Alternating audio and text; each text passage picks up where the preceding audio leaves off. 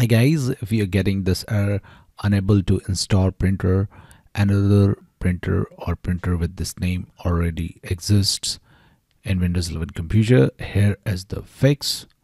What you have to do, you have to go to this path and the registry editor.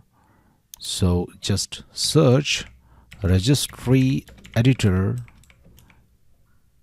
in the search box.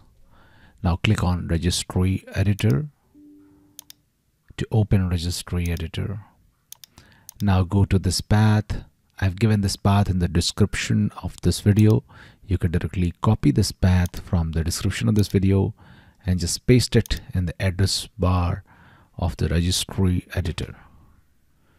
Now once you reach here, what you have to do, you have to look for any key under printers which is having the same name of the printer which you're trying to install.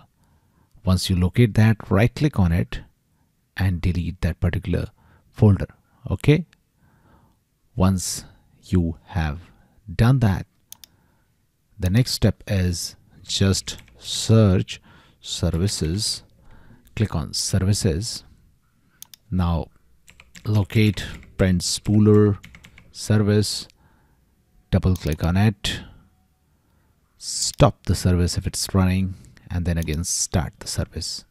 Okay, basically you have to restart the service. Now try again and your problem will be fixed. That's it guys. Please do like the video to support us.